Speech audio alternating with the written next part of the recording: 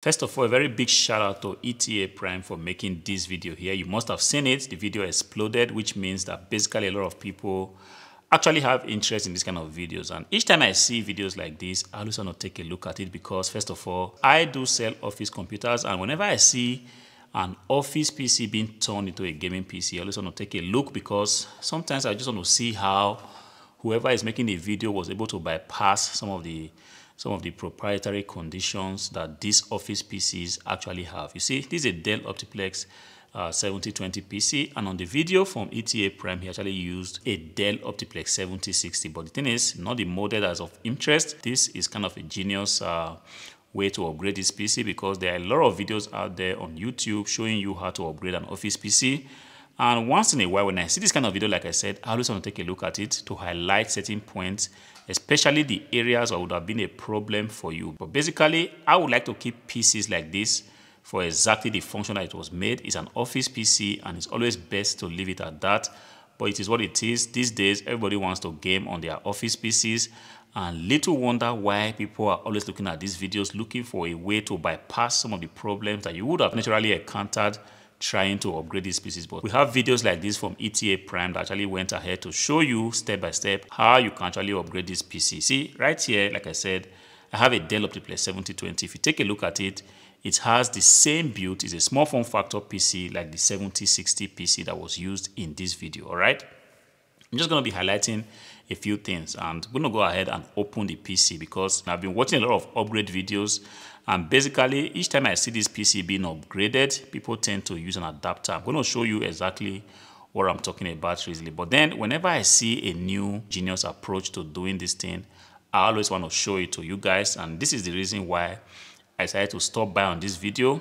Just take a look at it, comment on a few things, perhaps you will find it valuable. First of all, it's a small form factor PC like you can see. If you are looking for something like this, beautifully built Dell Optiplex 7020 PC, you can actually go ahead to hardwaremoney.de and get yourself one of these PCs. See, yes, gaming on small form factor PCs is a thing.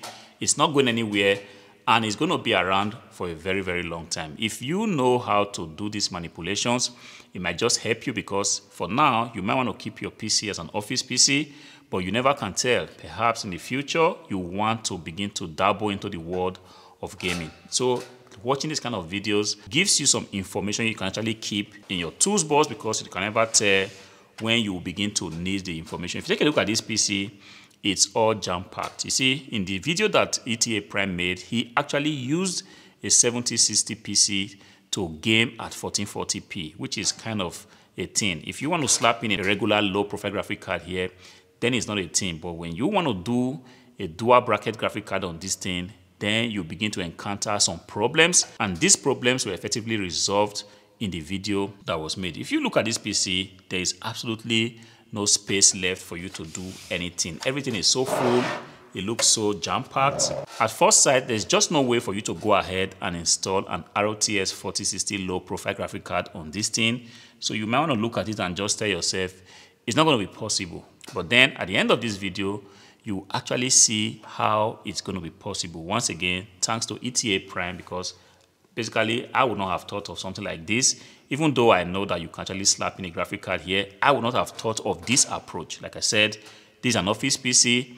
I basically want to leave it at that. All right. That being said, what he did in the video was that first things first, I'm just going to take this aside so that you can actually take a look and see exactly how this was done. All right. So the first thing he did was he had to remove this back blend here. Basically, if you have to install a graphic card on this small form factor PC, it doesn't matter the kind of PC anyway, you always have to remove the back blend because in this way you can actually go ahead and put in your graphic card. But then if you take a look at the graphic card in question, he used an RTX 4060 graphic card, which is pretty much wide, and if you look at this PC, it's just not going to fit in here. So what he did do was to actually go ahead and take out the power supply. All right, in the video, everything was highly edited, so you really couldn't see exactly the problems that you will face trying to remove this power supply here. And that's the reason why I'm also making this video, to show you step by step how you can actually do this. So to do that, first of all, you have to go ahead and take out your power supply. Take a look at the back of the PC.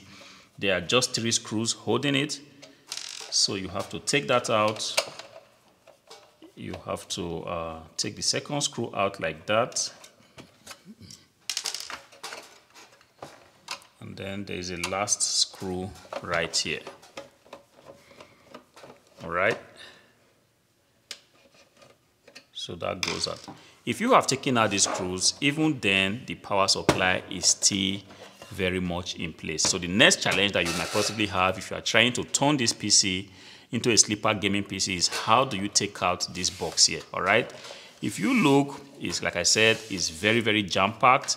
One thing I would like to do is to take out the DVD drive just like that. I'm going to go ahead and unplug the SATA cables and just have better access to the inside of the PC. If you look at it, it still looks very difficult to take out. There is supposed to be a knob just right under this plastic cover. And if you can get hold of that knob in this way, you can actually depress it and then you are able to bring out the power supply. So I'm just going to take a screwdriver and try to depress it and see if I can bring out all these cables here. If you don't bring out these cables, there's just no way for you to bring out this power supply. This is the plastic that holds it, and if you look closely, you'll be able to see the knob right there. All right, having depressed that, I'm going to go ahead and slide the power supply, and then in this way I can actually take out the power supply. It might be a little bit difficult, but if you're already used to handling small form factor pieces like this, it shouldn't actually be a problem. So if you succeeded in taking this out, then you now have enough space for your RTX 4060 graphic card to actually come here neatly installed. But then the thing that actually caught my attention in this video was that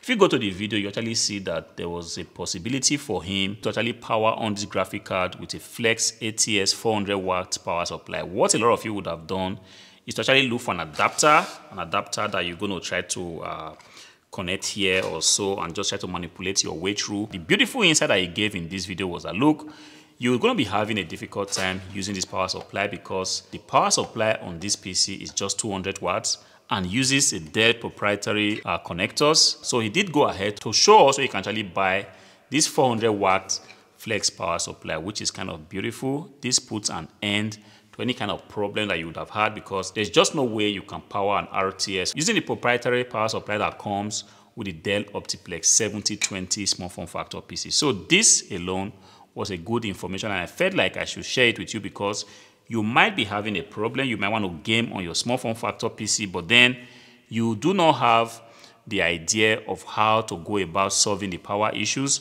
The beautiful thing about this Flex power supply is that it's so slim that even when your graphic card comes here, you can actually go ahead and slide it just at the side of the PC there, and everything looks so clean, so beautiful, and you are actually good to go. But like I said in the beginning of this video, I would basically like to keep this PC as an office PC, but then once in a while, it's always good to have this kind of information because you never can tell when you will decide to go the way of gaming and want to game on your small form factor PC because perhaps you do not have the money yet to build a very expensive gaming PC or to buy a high-end gaming PC that's already been built by somebody out there. But if you have this information at your disposal, then you know that, look, with a mere tool like a screwdriver and a Flex 400 watts power supply, as well as your RTS 4060, you can actually go ahead and game on this machine. But the problem that you might be having right now is that, look, everybody now knows that this is a possibility thanks to the video that ETA Prime has put out there that, look,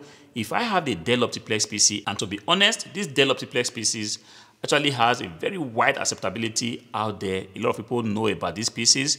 If you go to the used markets today and you look at the PCs on display, you're definitely going to be seeing a Dell Optiplex PC. But then this particular Dell Optiplex small form factor PCs that will enable you turn into a gaming PC might be a little bit difficult to get. But then, like I said, if you go on to hardwaremoney.de, you'll be able to find this kind of PC already waiting for you that you can actually buy off, use it as an office PC, or but then if you want to game on it with the help of these videos and with the help of the procedures that you've seen right now, you can actually go ahead and do whatever you want. But truth be said, as more and more people are getting to use these PCs as gaming PC, they are going to be very, very hard to get. But then if you go on to hardwaremoney.de, you are sure that you will be able to get this PC. And not only that you will get this PC, you will get a Dell Optiplex PC in a very, very good condition, excellent condition, a PC that you can put on your table, and when you use it, people can not just stop but ask you, how did you get this kind of nice looking PC? Because this PC in itself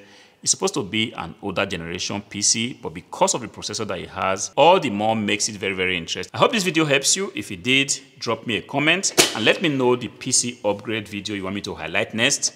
Until I see you again in the next one, peace.